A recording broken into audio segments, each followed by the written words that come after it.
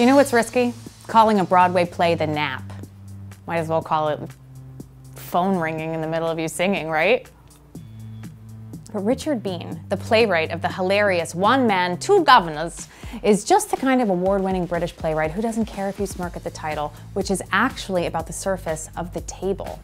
Obviously.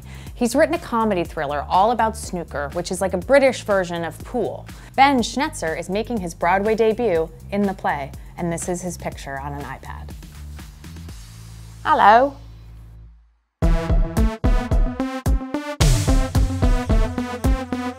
The Nap is a dark comedy about family and about morals and about match fixing in professional sport, but it's subversive, it's funny, it's very, very zany. Schnetzer plays Dylan Spokes, a rising snooker star who is pulled into a con by a threatening gangster. He comes from a very chaotic criminal home life. He gets put in very compromising situations where the stakes are extraordinarily high. Having a bit of a prodigious talent for this particular game is an opportunity for him to make money, have a career, have a quality of life that otherwise might be denied him. Playwright Richard Bean previously made Broadway audiences laugh with the 2012 hit One Man, Two Governors, which helped launch the career of James Corden. For The Nap, Bean is exposing American audiences to a very British billiard game. A snooker table is, I believe it's 6 by 12, whereas a pool table is 8 by 4. It's a totally different scoring game, totally different number of balls on the table. The history of it is, which we touch on significantly in the play, is very, very rich. It's a much more popular game in the United Kingdom than it is here. It's been fun finding places to practice when there are none.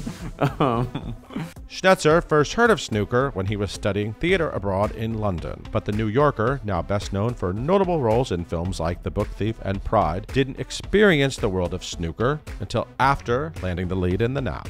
I didn't know much about it, but I ended up getting cast in it while the World Snooker Championships were going on, while I was visiting London.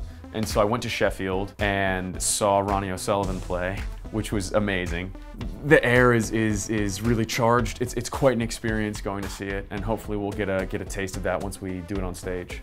The Nap is not only Schnetzer's first role on Broadway, it will also mark his first time as a professional athlete of sorts, as the play requires him to actually play snooker in front of the live audience. It's a really hard game, but I'm really starting to enjoy it now, and I've been playing as much as I can, and I don't know if I can afford to join the New York Athletic Club though, but as long as I have access to a table, I definitely want to keep playing.